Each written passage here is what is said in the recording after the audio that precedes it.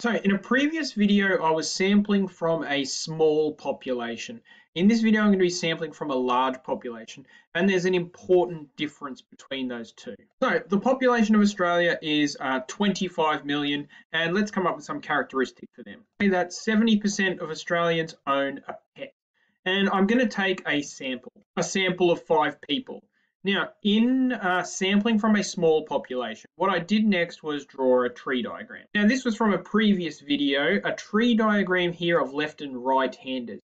And importantly, this tree diagram is without replacement because you're pulling out a person from a population of 10, and then obviously there's only 9 people left to pick the next person, and only 8 people next to pick the next person.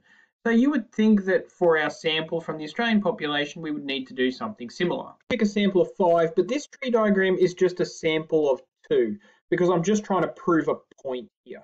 Okay, let's look at the probability first of the first person in our survey having a pet. There are 25 million people in Australia, and I said that 70% of them have pets. That means that 17.5 million people have a pet.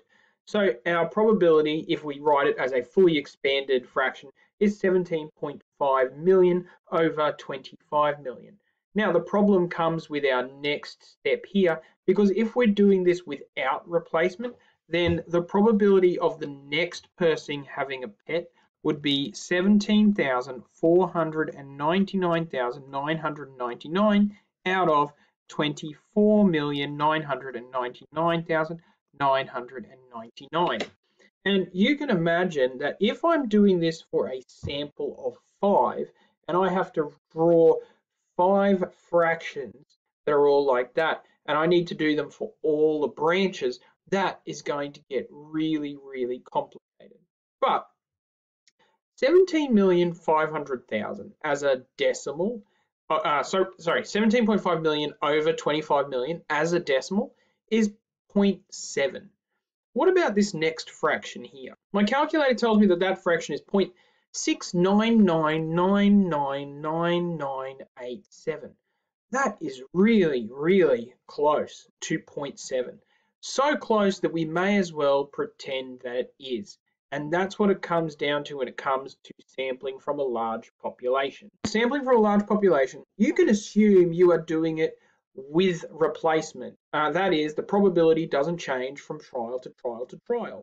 And in this case, because there's success or failure, pet or no pet, and because the probability is not changing, we can really just assume that it is a binomial probability. And binomial probabilities are way, way easier to work with than this mess. The question might be, create a probability distribution which summarizes the sampling distribution of the sample proportion. That's a real mouthful here. But what we're looking for is to create a table that looks like this. I might need one more row there. And then we can fill it in as so. Number of people with pets in sample. All right, so I'm taking a sample of 5 people. So there could be 0 people, 1, 2, 3, 4, or all 5 of them might have pets. Now, here is my sample proportion, which we call p hat, and we're going to write in our sample proportions here. So 0% of the population, or 0% of the sample has a pet, 0.2, 0.4, 0.6, 0.8, and 100% of the sample has a pet. Okay, so I'm going to need my calculator now to do this next bit. Now, stat mode, distribution. This is a binomial now, and we're going to do a binomial PD, so we can fill in all of this. So we're taking a sample of 5 people. We're looking for 0 successes, a sample of 5 people. The probability of success is 0.7, and we get 2.43 times 10 to the 3, so 0.0024. Next up, or 243, let's say. Okay, next up, we can do that for all of these now. So one trial, and we'll get a number for that, 0.0284, 0.0284. 0.4, and I can fill in all of these other ones using exactly the same technique. 2 successes. Now that we've got that, we can do a question that's a little bit like this. Find the probability that less than 63% of people in the sample have a pet. Now that's becomes something like this. Find the probability that P is less than 63, which is 0.63.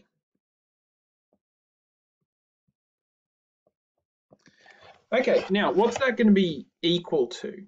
Well, that's going to be equal to a sample proportion of 0 plus a sample proportion of 0.2 plus a sample proportion of 0.4 plus a sample proportion of 0.6. So it's going to be from there down. Okay, so having a proportion of 0.8 isn't. So just adding that number, that number, that number, and that number is going to give me the probability that the sample proportion is less than 0.63. This is an answer of 0.4717. Now, there is another way to do this without drawing our little probability distribution there.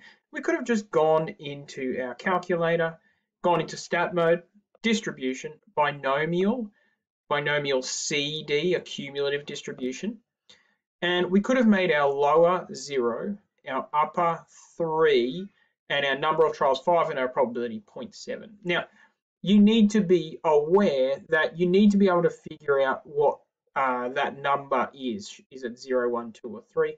And it's that decimal there which allows us to know. So if it's less than 0.63, you need to know what your sample proportion is. Okay, so we click there and we get the same answer that we got right there. Don't gloss over this.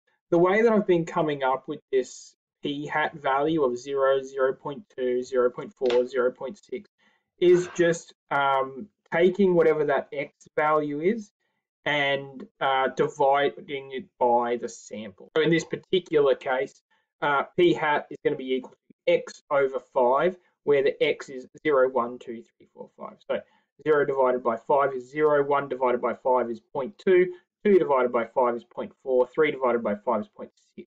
5 is our sample size. So that's how I'm coming up with those values there. Now, if all of this feels very familiar, I really hope it does. This is really just binomial distribution being applied to a very narrow thing, sampling from a large population. So as long as you understand how to do binomial distributions, you should also know how to take a sample from a large population.